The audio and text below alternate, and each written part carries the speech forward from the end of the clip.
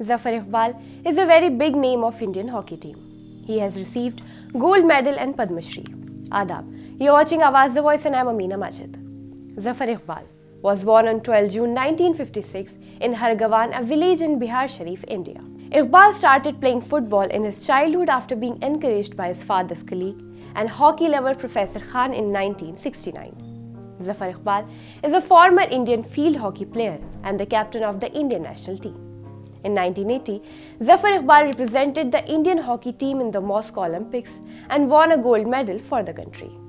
Padma Shri Zafar Iqbal had the honor of carrying the Indian tricolour of the Indian squad at the opening ceremony of the Los Angeles Olympics 1984.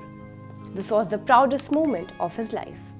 He was the national coach of the Indian hockey team. Under his guidance, the Indian hockey team won the silver medal in 1984 Asian Games in Hiroshima. Iqbal played in the Asian Games in Bangkok in 1978 and was the captain of the team in New Delhi in 1982, winning silver medals in both.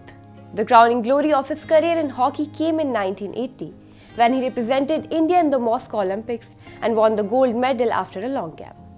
His extraordinary game as a left-out wearing the Indian blue jersey and the number 11 on the back is a proud moment of the history of Indian hockey. After hanging up his hockey stick, he engaged himself in coaching as the chief national coach, head coach and national selector of the Indian hockey team. Zafar Iqbal is a strong advocate of hard work, team spirit and partnership among team members.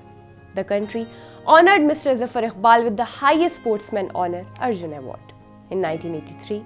In 2012, the President of India awarded him Padma Shri for his invaluable services and the government of UP awarded him the highest award Yash Bharati in 1994. In recognition of his services to the nation, the Aligarh Municipal Corporation named a road after him, and in 2013 the government at AMU conferred on him the degree of D.Litt.